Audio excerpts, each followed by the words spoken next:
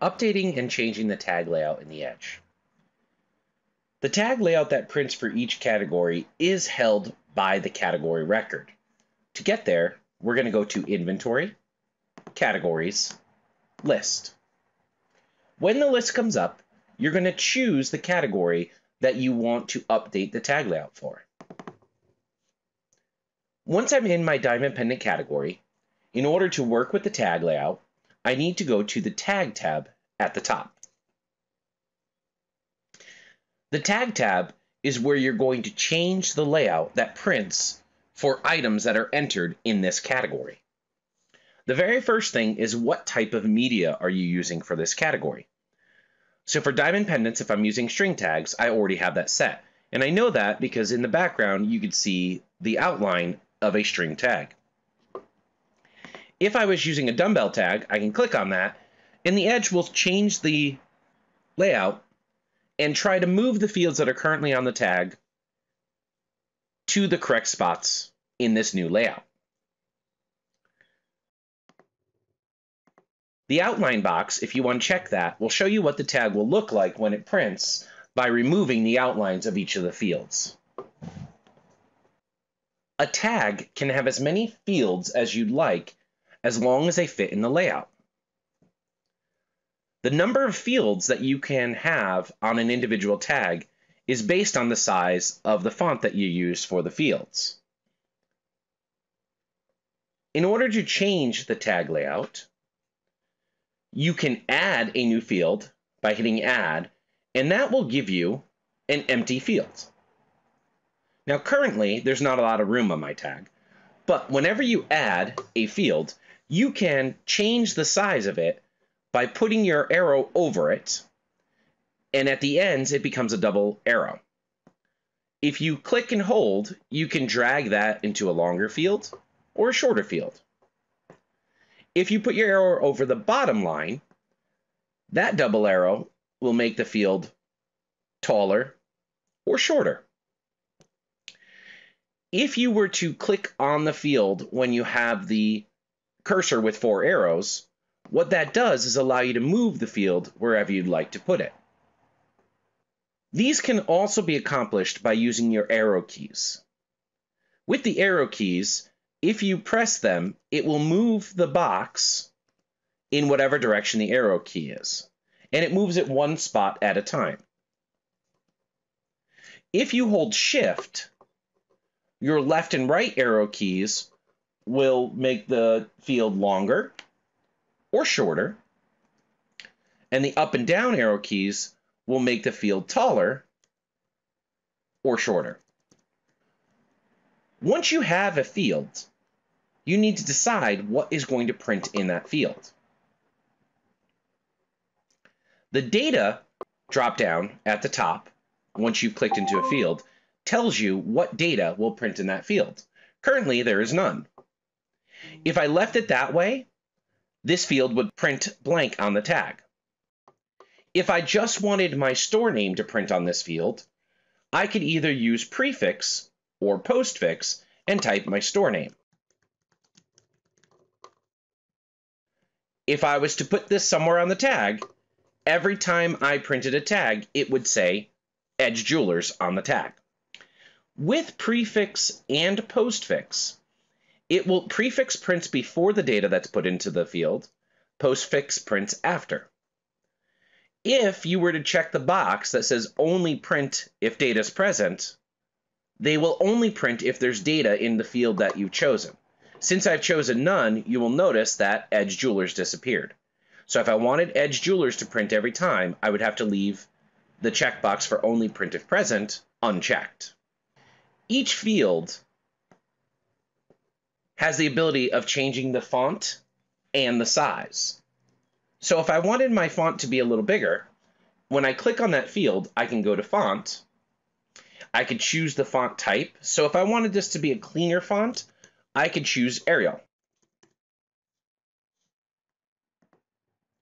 Once I choose a font, I can choose a style of the font if there are others. So I'm going to choose Narrow Bold. And then I have my size. So as I scroll down, if I wanted my name to be fairly large, I could choose 22. And now Edge Jewelers would print in fairly large font on the tag.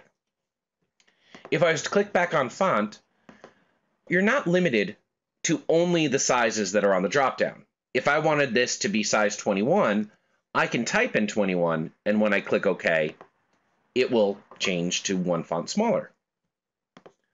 Also on font, you have the option of Strikethrough or Underline.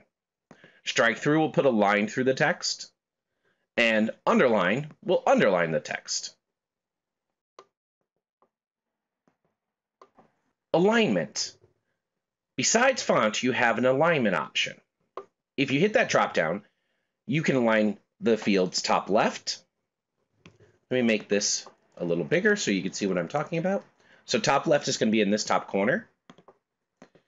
Top center would be at the top of the field and in the center. Top right would be at the top to the right. Middle will center it inside the box, but to the left, center, or right. And then again, bottom, you have left, center, and right. If I wanted these all to be centered totally, I could say middle center, and that will always put my text in the middle center of that field. Depending on what type of data you choose. So again, we don't have any current data, so I'm going to get rid of Edge Jewelers, and I'm going to show you the data dropdown. Every field available to this category can be printed on the tag. The data is going to come from the item record. Most fields are pretty clear in what they print. One of the fields that's not as clear is Jumbo. If you choose Jumbo, it will always print size if it's a ring and you are putting ring size in, length if it's a bracelet or necklace or chain, metal, which is the 14, color, which here is yellow, the finish, which in this case is polished, and then always the total diamond weight. If one of those fields is missing from the category, it will not print on the tag. So it will automatically adjust itself to not include that data. Another field that is a little different is date and cost. When choosing date and cost, it will automatically put the date and cost of the item on the tag in a code. The code is what you see on my screen. The X's represent random letters. The M's are the 2-digit month, the Y's are the 2-digit year, and the C's are the cost. So based on when the item was entered and what the cost is, this will always look different. Every time you print the tag, the random numbers will change. So to show you what I'm talking about, I will type a sample in here. So if we had an item that was entered in December of 2017 and the cost was $2,500, it would look something like this.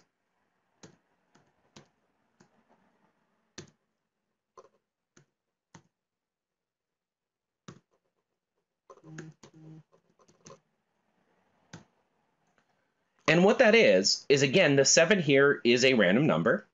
The 12 is going to be in between the dash. That's the month. Then there's a random number with a 2-digit year. Then there's a random number. And then the cost, depending on what the cost is, that will be larger or smaller. And then another random number. So looking at the tag really quickly, if you were looking for the cost, all you have to do is look for the second dash. The cost will start right before that, and it will be all the numbers except for the last one. So date and cost will always print in this format. The last two fields we haven't talked about are format and parameter. Format is how you want the data in this field to be formatted. If it's a number, or I should say a dollar, it will give you the option of whether you want dollar signs, commas, decimal points. If you want to drop everything, including the cents, or if you want everything but the cents, but you still want your comma. Also for values, for dollars, you have the option of price code and letter code. You can also change to regional currency based on how your computer is set up. For dates, does it print the date just month, month, year, year, month, month, day, day, year, year, month slash year, month slash day slash year? So those are your formats. So I'm going to choose a field that is a currency field. So we have the option of cost, recost, retail, current, all of those are currency fields. So if I was to choose cost, the format would let me print the cost on the tags. So if I was to choose this field would print the actual cost on the tag. Most likely you don't want to do that. One of our other options we have is choosing just the numbers and then printing a prefix and a postfix at the front and end of that number. So you can create your own code for your cost by doing this. So if my cost, I'm going to go into sample, was 2,500, the first prefix, which is 6TY7, then it would print the cost, and then my postfix, which was 8UYT. So per category, you can create your own kind of cost code. The other option you have, besides just choosing a format for the numbers, is to choose either a price or letter code. We'll start with letter code. If my cost was $2,500 and I do not put in my actual code, nothing will print on the tag. It'll just print dashes or equal signs. The parameter is what drives your letter code. You actually have to type your letter code in. Letter codes need to be non-repeating letters. So if I was to use my letter code, it is 10 letters that are not repeating. So based on that code, it is printing my cost in code. So if you look up here, the P is my 0, the A is my 1, the R is the 2. So it's printing R for my 2. It's printing N for my 5, and P for my 0, because that is my code. I can also do a letter code times 10, which will add an extra 0 at the end, or a letter code times 100, which will add 2 zeros at the end. So letter code will let you substitute letters for numbers in any currency field. The other code you have is price code. Price code can be letters, but the difference with price code is that it can also be numbers or symbols. So if I wanted my 1 to be an at, and I wanted my 5 to be a caret, and my 0 to be a 5, that is how it would print. R caret 55. R shows up for the 2 because it is in that position in the price code. The caret shows up as 5 because it's in that position. And the 5, which is in the front, is my 0. So the letter and price codes all go from 0 to 9. The one thing I do want to mention in this video is the barcode. Everything else is pretty flexible on how big, how small, where you want to put it, everything else. The barcode, there are some best practices with the barcode. The barcode should be as large of a font as you can get it, that it fits on the tag and doesn't break into 2 lines. So to do that, if I click on the barcode field and hit font, I can increase my font to 28, and when I click OK, you'll notice the barcode fits perfectly and it's not broken. If I tried to go to the next one on the list, which was 36, and click OK, what you'll see is if I open that field up, the barcode is actually split onto 2 lines. This would not work and would not scan. So I'd want my barcode to be smaller. The reason we want our barcode as large as it can be on the tag is that the larger the barcode is, the quicker a barcode scanner can read it, and the more accurately it can read it. Depending on your tag, that font size will be different, but you want to make the barcode the biggest font it will allow you to print on one side of the tag and not break into two lines. Once you've updated your tag layout, you will need to hit save. So if I was to hit save and stay, that would save my tag layout. Now, if this tag layout fits for other categories, I can use the option of copy to at the bottom and choose what I want to copy. So if I was to choose tags, I can then hit the drop down and choose all of the other categories that I want this layout to go to. So you do not have to set up every category if they match.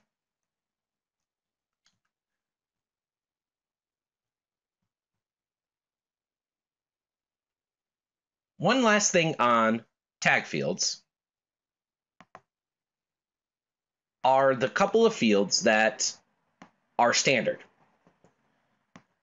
Most fields, again, are self-explanatory, but stone fields, there are the option of center and side stones. Center will be the first stone on that item record, even if it's not a single stone. Side stones will be the second line on that tag. If you were to choose the combo, it would print number of stones, total weight or carat, depending on what it is, the shape, the type, the clarity, and the color. If you were to choose with cert, it would actually print all that same information, but also the lab and the report number. You will need a bigger field for all that information to print. It may not fit on one line, and you would have to make that field larger and shrink it so that it prints on two lines. You get the same option for side stones, side stone combo, side stone with cert. Besides the combo lines, you do have the option of all the individual fields for each stone that you can print on the tag.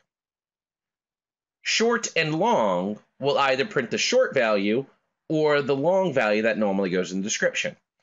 For stone type, if it was a diamond, if you choose short, by default, it would print DI. If you were to choose long, it would print diamond. All stones would combine all the stones and give you it all on one line. You also have total stone, which would give you total stone count, total stone weight, and then you have a separate one for just the diamonds, total diamond count, total diamond weight. Every field you put onto this category, even fields, detail fields that you've added, will be able to print on a tag. Lastly, every category can have its own tag layout. So on tags that do not have stones like carat gold chain, you do not have to put any stone info, and you can make the other fields larger because you need less room for the stones.